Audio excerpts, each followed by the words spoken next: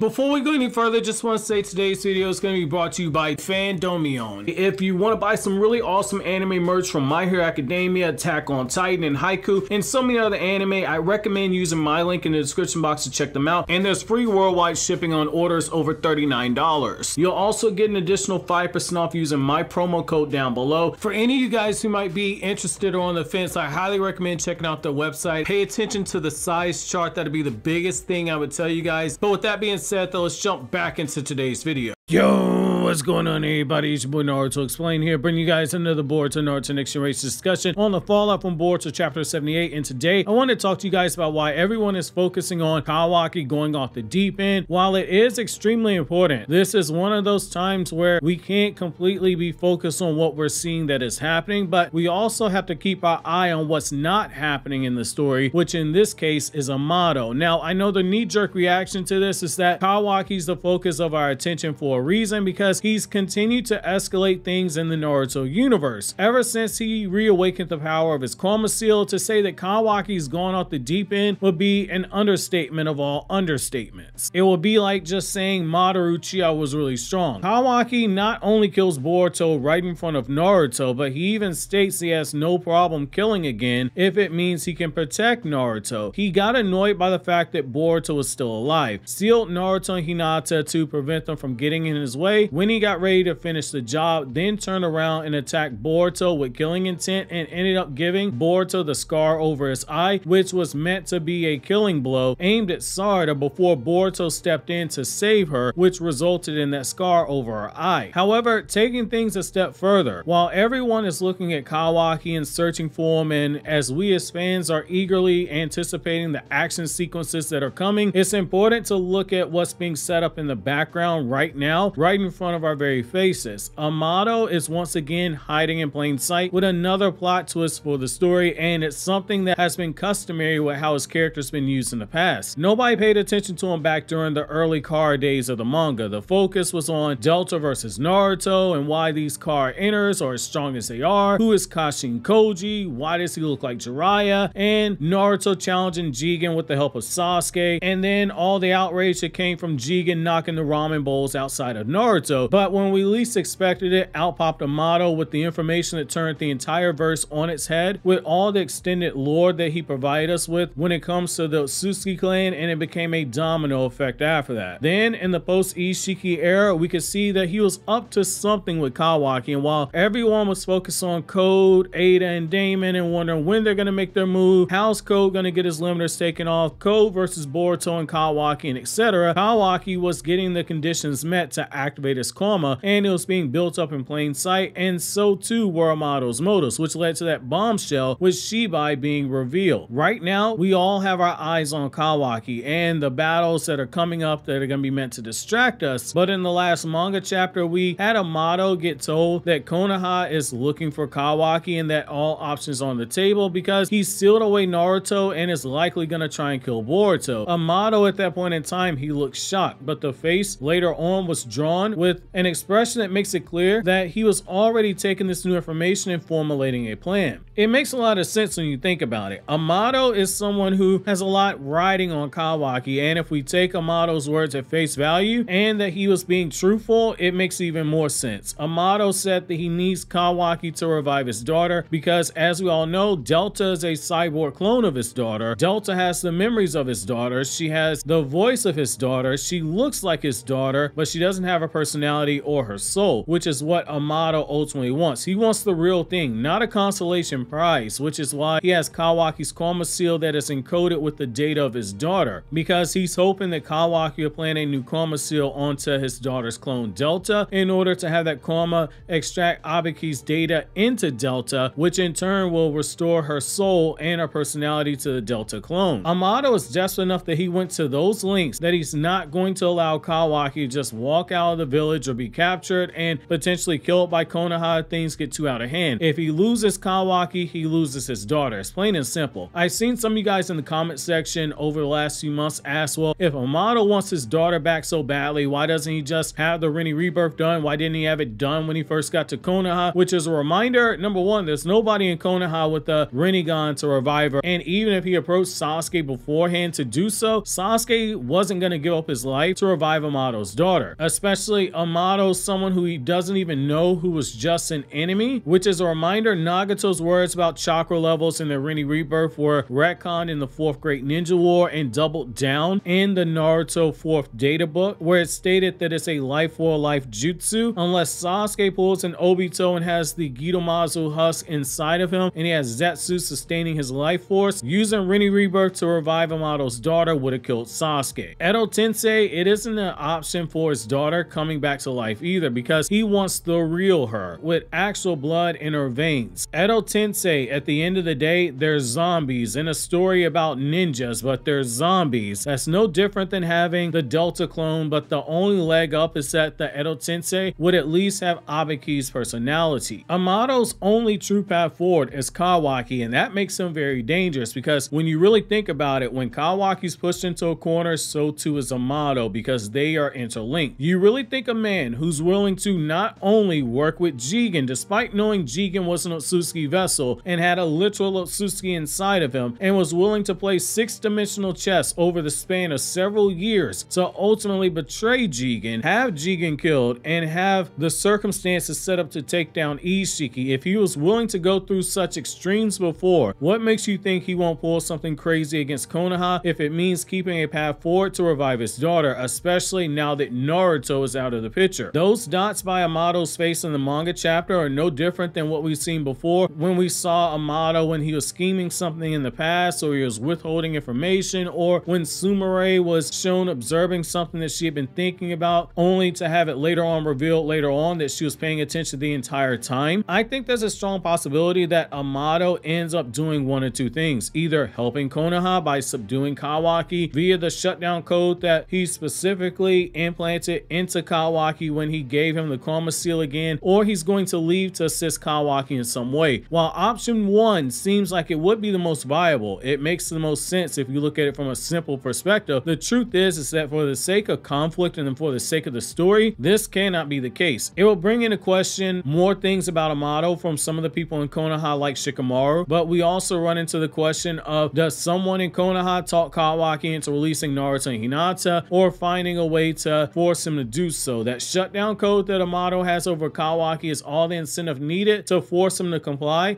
and such an easy route that I don't think you can take it, because it effectively eliminates a lot of the conflict. The second option though, it has a lot more room to it. Amado, he isn't stupid. He knows that with Kawaki being hunted down, the longer it goes, the greater the risk he has for losing his way to bring his daughter back to life, because any battle could result in Kawaki being killed, since Kawaki right now is running lower on chakra. So the playing field is being leveled with some of these other characters. In Kawaki, he be placing a lot of hope in the idea that Konoha won't want anything to happen to Kawaki until they can actually free Naruto and Hinata. There's no guarantee that that's going to be the case. A man like Amado is going to be someone who hedges his bets and makes the best possible move that benefits him, and that move is to literally walk next door to the other room and start speaking to Ada. After all, his alliance with Ada was conditional on Amado putting her in proximity to Kawaki and making Kawaki fall in love with her. Otherwise, Ada said she'll kill him. With Kawaki out the village, there's nothing to stop Ada from walking over to Amado and shoving a size 16 heel all the way up Amado's rear end. Getting out ahead of things and speaking to her about finding Kawaki, it buys Amado more time. If Ada does agree to work with them to take Kawaki's side, right now is the time to move, because all the key players in Konoha that should have been watching over them, they're now all currently gone. That's not by mistake. Ask yourself, what is Sai going to do? Sai, this guy was already shown simping over Ada when we first saw her, like the man didn't already have a wife at home. If they did decide to leave, Ada is just going to show off those long legs, and Sai is going to fold just like he did at the train station, or Ada just tells Daemon to kick Sai's head off. The other thing is that Amado has a shutdown on Delta, which gives him a path forward to render her unconscious, scoop up her body, and travel with with Ada and Daemon to Kawaki's location so they can ultimately leave the village. And